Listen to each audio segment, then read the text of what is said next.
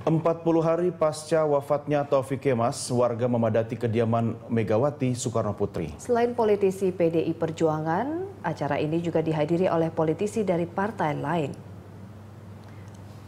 Acara peringatan 40 hari meninggalnya Taufiq Kiemas digelar di kediaman Megawati Soekarno Putri di Jalan Teguh Umar, Menteng, Jakarta Pusat. Acara yang dimulai dengan buka puasa bersama ini selanjutnya diisi dengan salat tarawih bersama dan acara pengajian. Selain politisi Partai PDI Perjuangan juga hadir Wakil Ketua Umum Partai Demokrat Max Sopakua. Dan ini merupakan bentuk penghormatan kepada almarhum Taufiq Kiemas yang dikenal juga sebagai tokoh lintas partai.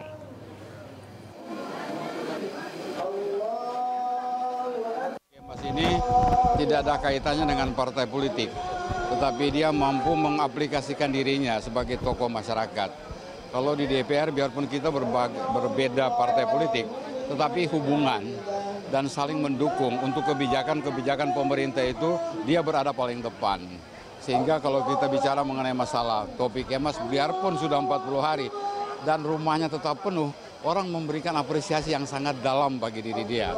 Bahwa dia adalah tokoh yang memang tidak boleh dilupakan di negara ini. Biarpun nanti sekarang itu digantikan oleh Pak Darto, tetapi apa yang sudah digariskan itu menurut Pak Darto akan dilanjutkan oleh Pak Darto. Jadi bagi saya Taufiq Kiemas bukan sekedar tokoh politik, bukan sekedar teman, tetapi salah satu negarawan yang ada di Indonesia.